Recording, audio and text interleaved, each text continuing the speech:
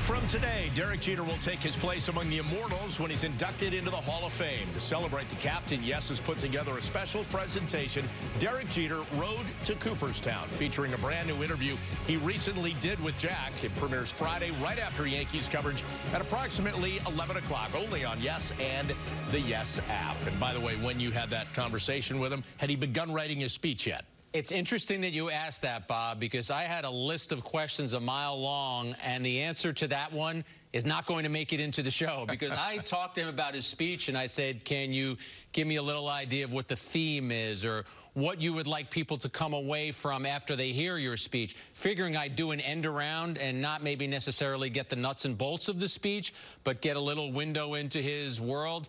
Derek wasn't having any of that. He said, you know, I'm not going to tell you what the speech is. You know, I'm not going to give you any details. So I asked a follow-up question and tried to get something out of him on the speech, and he wouldn't reveal anything. But I'm sure when he gets the chance to give that speech, you know he's going to talk about his parents and his sister and all of the people who were so important to him throughout his career. And I'm sure just like he did on the final night of the old Yankee Stadium, I'm sure Jeter will give a terrific speech. Yeah, and we will find out every word of that speech a week from today.